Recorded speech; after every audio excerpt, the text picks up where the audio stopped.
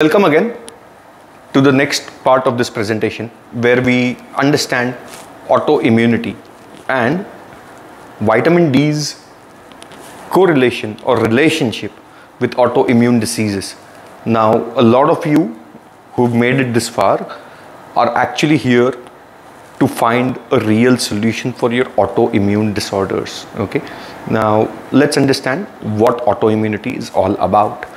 But first, let us begin with the therapeutic potentials of vitamin D in autoimmune diseases or different types of autoimmune diseases, where vitamin D as a therapy, or the Coimbra protocol as it is called, is used to manage lupus, it is used to manage rheumatoid arthritis, IBS, asthma, psoriasis, multiple sclerosis, Sjogren's syndrome, type 1 diabetes, and so many more different autoimmune diseases.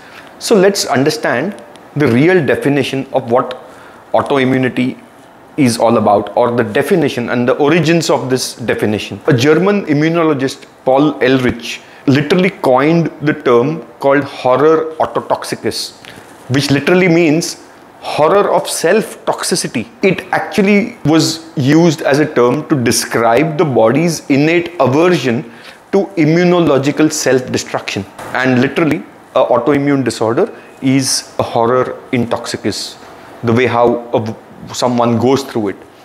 Now, what happens when someone is going through an autoimmune disease, or what happens when a trigger creates an autoimmune disorder for a person? The disorder of the immune system, where either there is an immunodeficiency, in which case the immune system is so deficient that it cannot protect itself or the body against external or internal factors which are attacking its own self.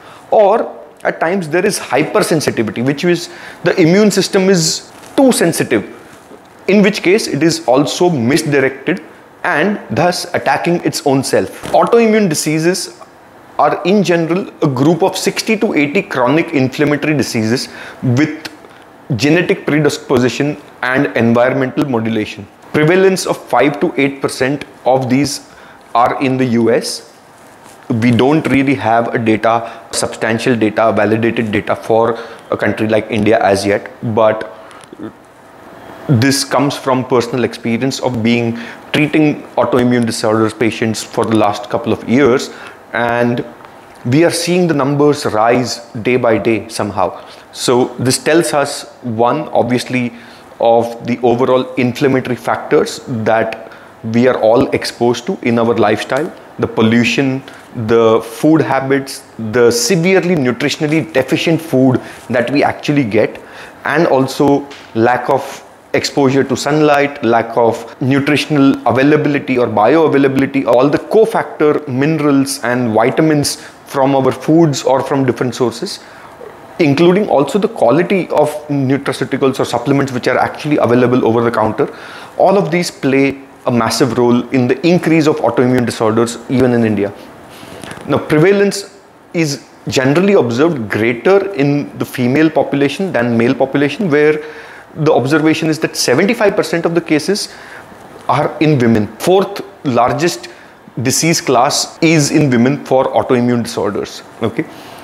Now, in this slide, we understand how autoimmunity occurs, where either the immune system is suppressed or is severely deficient. There is a genetic predisposition which runs probably in the family.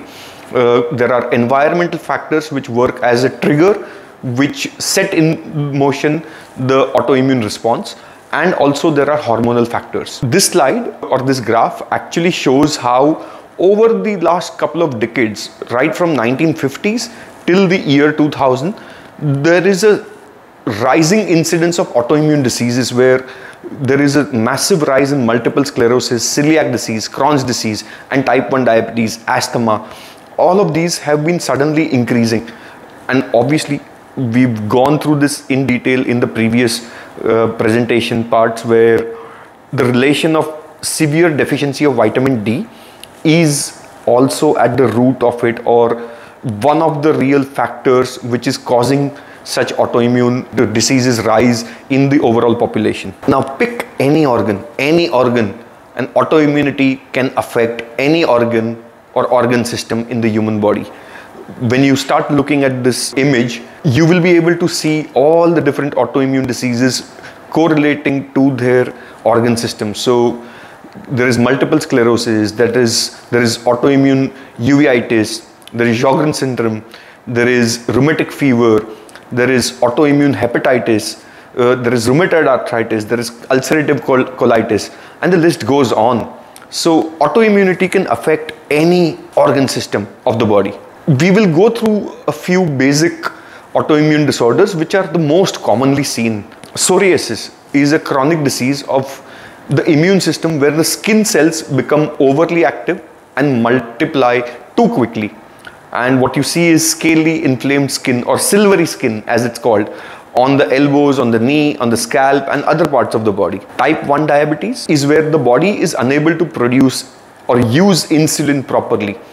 There is T cell disease, and T cells attack and destroy the pancreatic beta cells. It literally means that some people who have type 1 diabetes, it means that their pancreas can no longer produce insulin. Multiple sclerosis. The myelin basic protein is the primary autoantigen for Th1 cells, and in multiple sclerosis, this myelin sheath, which is a single cell whose membrane wraps around the axon, is being destroyed with the inflammation and the scarring. Okay, so again, multiple sclerosis is an autoimmune disorder. Hashimoto's thyroiditis, again very commonly seen, where one experiences fatigue, weight gain. T3, T4 and the TSH levels are abnormal on the lab. The TPO antibody is positive, the thyroglobulin is positive, and levothyroxine is the only drug therapy that is given as a replacement therapy. With rheumatoid arthritis, it begins with pains, swellings and arthritis of the small joints. RA factor and anti-CCP is generally observed to be positive. At times, we see a lot of patients who, especially in rheumatoid arthritis, whose RA factor may be positive, but the anti-CCP is still not positive. And these are early detections. But eventually, if the immune system is left unregulated, eventually we do end up identifying this through the lab work. A disease called myasthenia gravis, it's marked as a progressive weakness and loss of muscle control.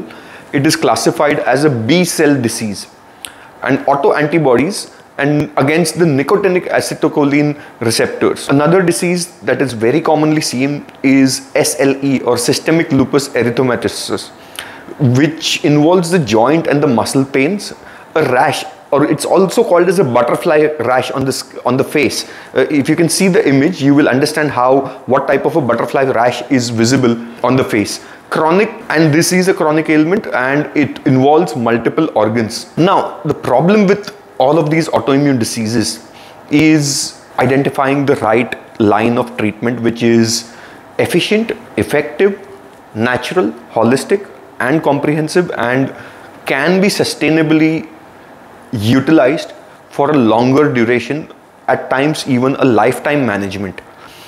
But conventional medicine currently provides us with treatments which are actually quite limited. One is provided with pain relief, replacement therapy with either the thyroid hormone or the insulin. There are immunosuppressants or disease modifying agents or biologicals. So on the right side of the screen, you can see the class of drugs which are generally prescribed for these types of treatments.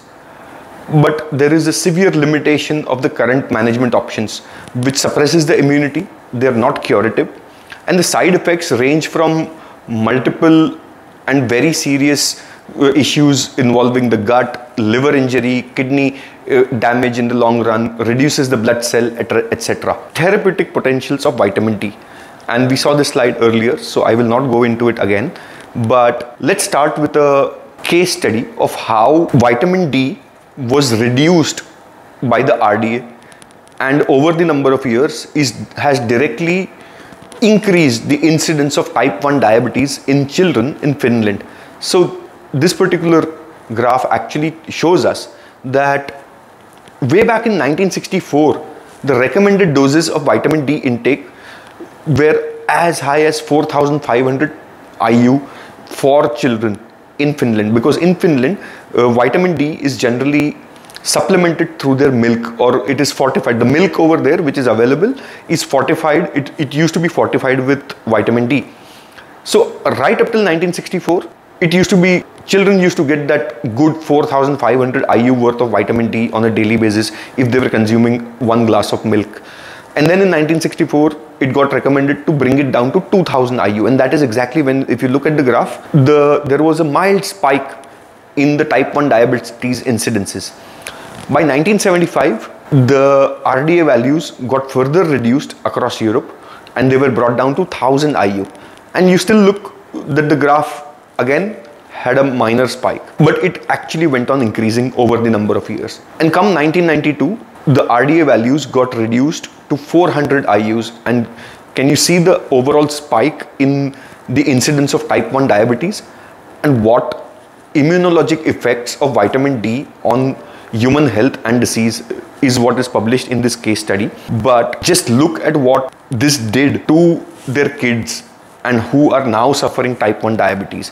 So it's a simple inverse correlation of lower vitamin D availability in the blood and higher the incidence of autoimmune diseases. Now in this chart, we will understand the action of vitamin D on the immune cells. In the previous presentations, I explained how there are different pathways to vitamin D, but ultimately there are vitamin D receptors in each and every cell. When activated form of vitamin D is received by a vitamin D receptor, its autocrine and paracrine action enhances the T regulatory cells. It also enhances the action of beta defensins, and it actually suppresses the Th17 manifestation or messaging, from which is the inflammatory messaging from the body. So vitamin D and its adaptive immune response, where vitamin D is such a powerful regulator that it modulates this entire process by promoting a timely shift from Th1 to Th2 in the cell immune profile, or the cell mediated to antibody. It suppresses the Th17 reaction caused by production of immune messenger cytokine called interleukin 17. It also facilitates the differentiation of T regulatory cells that balance the immune response. So here's a image diagram, or a diagram which will help you understand how that balancing act is gently achieved just by vitamin D receptor and the activated form of vitamin D as a autocrine and a paracrine action. Now vitamin D suppresses the mediator of inflammation, interleukin 17. This is published by an international journal which explains what I just tried explaining to you. Vitamin D in autoimmunity, molecular mechanisms and its therapeutic potential. So this entire presentation is about presenting the efficacy and the efficiency of this line of treatment, which is a high dose of vitamin D as a therapy for autoimmune diseases. In this slide, we will understand vitamin D's direct relation to your gut microbiome. Now, we all have heard a lot of information, a lot of videos on the social media of late about different microbiomes and how prebiotics, probiotics are necessary. But none of them are actually going or talking about the real root of the problem, which is vitamin D deficiency, toxins in our environment, drugs that we are, so these are therapeutic drugs that people have to take as life-saving drugs for their chronic ailments, processed foods and junk foods, alcohol and stress. All of these coming together create a lot of inflammation all across our body, but especially in the gut, and causes what we call as a leaky gut or gut dysbiosis, which fundamentally has missing microbes because they are dead and the colonies are dead, which ultimately leads to more inflammation in the colon, which gives you intolerances or allergic reactions towards a lot of foods, which in turn is immune dysregulation, and the body cannot control that inflammation, and that in turn triggers or kicks in an autoimmune disease or an autoimmune response. Now, if simply vitamin D is supplemented correctly or it is used therapeutically in autoimmune diseases, it actually helps, one, reduce the inflammation, second, actually addresses the gut permeability and strengthens the gut walls, in which case the leaky toxins do not re-enter the bloodstream. The importance of vitamin D on intestinal microbiota. Vitamin D mediated signaling helps keep the intact physical barrier in the gut, helps improve microbial homeostasis and immune tolerance. While when someone is either deficient of vitamin D or is not able to synthesize vitamin D correctly, there is severe gut permeability, there is microbial dysbiosis and muscular mucosal inflammation. Now this particular study suggests that vitamin D status controls gut homeostasis by modulating the gut microbiota. The gut microbiota regulate host metabolism and the immune response. It also basically, the study itself is self-explanatory, where it suggests vitamin D and microbiota, two sides of the same coin in immunomodulatory aspects. So the next time you're thinking about fixing your gut, now this may be true for an autoimmune patient or a normal person. If you need to fix your gut, please look into vitamin D. Till you don't fix vitamin D levels in your blood or in your body, your health is really not going to be improving. Now this is Professor Cesario Coimbra. He was the inventor of this entire methodology of using vitamin D at therapeutic dosages, and his study on vitamin D is needed for myelination of the nerves in multiple sclerosis. Is a published study where it suggests vitamin D treatment in multiple sclerosis. Vitamin D as a therapy, or the Coimbra protocol, is clinically validated, published in international journals across the world as a line of treatment, a line of therapy which can really help manage an autoimmune disorder. Vitamin D and disease activity in multiple sclerosis, where the study suggests lower the serum vitamin D levels are associated with higher relapse risk in multiple sclerosis. But with each doubling of serum 25 OHD, which is the vitamin D concentration, the exacerbation rate decreased by 27%. Now what is this telling us? That with each doubling of vitamin D level, so let's say assume someone's vitamin D level was at 40 and a doubling was done and the levels were brought up to 80, the exacerbation rate decreased by 27%. Now isn't that amazing? This again is a before and after study of psoriasis managed with vitamin D therapy, and this is the paper published on psoriasis, a research paper role in psoriasis, a pilot study assessing the effect of prolonged administration of vitamin D in daily doses of vitamin D on the clinical course of vitiligo and psoriasis. Vitamin D can help with managing vitiligo and psoriasis or chronic skin conditions. This is a case of atopic dermatitis. This study talks about vitamin D and the disease activity in rheumatoid arthritis. Now it suggests that vitamin D deficient patients with active rheumatoid arthritis had 6 times the odds of being moderately or severely disabled. Vitamin D and the disease activity in rheumatoid arthritis, the association between serum vitamin D metabolite levels and disease activity in the patients with early inflammatory polyarthritis. This is a case of systemic lupus erythematosus, where if you look at the butterfly rash, which is the sign of lupus, you can see the before and after effect, and the study how it suggests that serum concentration levels of vitamin D in the patients with SLE are inversely related to the disease activity. Is it time to routinely supplement patients with SLE with vitamin D? Is what the study suggests. Vitamin D and its actions in IBS, the disease activity, high BMI and the increased biochemical marker ESR are associated with low vitamin D levels. Vitamin D as an immunomodulator. Now autoimmune diseases, due to its dysregulated immune system, produce aberrant Th17 reaction. Vitamin D, the largest regulator of the immune system that modulates this process by it suppressing the Th17 reaction caused by overproduction of the immune messenger called the cytokine or the interleukin 17, and it increases the proliferation of T regulatory cells that balance the immune response. Is correcting vitamin D levels to 50 or 60 ng/ml the treatment for autoimmune diseases? Yes and no, because it totally depends on a lot of other factors which we call as genetic polymorphisms or vitamin D resistance. So let me introduce you to this additional concept of genetic variation or genetic polymorphisms and how these at times act as a resistance. So you have to use much higher doses for such patients to be able to increase their vitamin D level in the active form in their bloodstream. So this particular study suggests about how genetic polymorphisms play a role in resistance to vitamin D. Now, genetic polymorphisms cause resistance to vitamin D and immunomodulatory effects.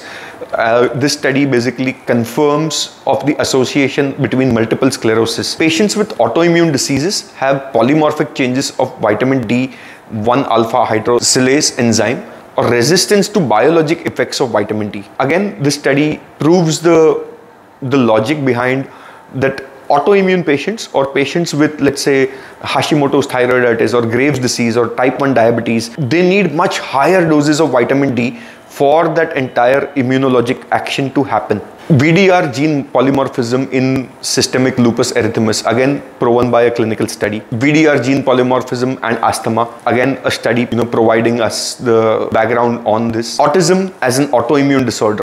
This particular study suggests that children with autism had significantly higher serum IL-17, which is interleukin 17A levels, than healthy controls, and serum IL-17A levels were raised in the group with autism, and the levels correlated significantly with the severity of their autism. Now, we just understood from the previous parts of the presentation how vitamin D suppresses this interleukin 17 or IL-17 messaging in the body. So abnormal vitamin D metabolism. Now this can either come from a vitamin D deficiency or a vitamin D resistance. Vitamin D resistance as a possible cause of autoimmune diseases itself is the hypothesis confirmed by a therapeutic high dose of vitamin D protocol. This is a case study where we are presenting a before and after. So a higher dose of vitamin D, and if you look at the lesion of the multiple sclerosis on the scan before and after the use of high dose of vitamin D as a therapy, and the lesion is completely disappeared. Higher doses of vitamin D in multiple sclerosis. Now can you see the brain scans and can you see the lesion completely disappearing? So again, a message from Dr. Coimbra where he says when there is a deficiency of vitamin D,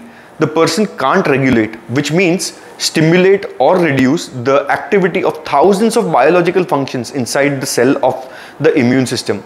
The deficiency of this one substance amounts to a disaster for the immune system, presenting to you a natural immunotherapy. Sunshine in a capsule. Yes, for autoimmune patients, it is the need of the hour to supplement correctly at therapeutic dosages which are much higher and need to be clinically monitored by a professional, needs to be administered, because the way how Dr. Coimbra again had mentioned in one of the previous slides which I shared, that it is our obligation, it is not a favor to provide them what the body is demanding for. This particular is one of our last slides just to explain to you quickly how vitamin D works as an anti-inflammatory in the entire immune modulation as an action. So thank you so much, and I will see you again in the next part of this presentation.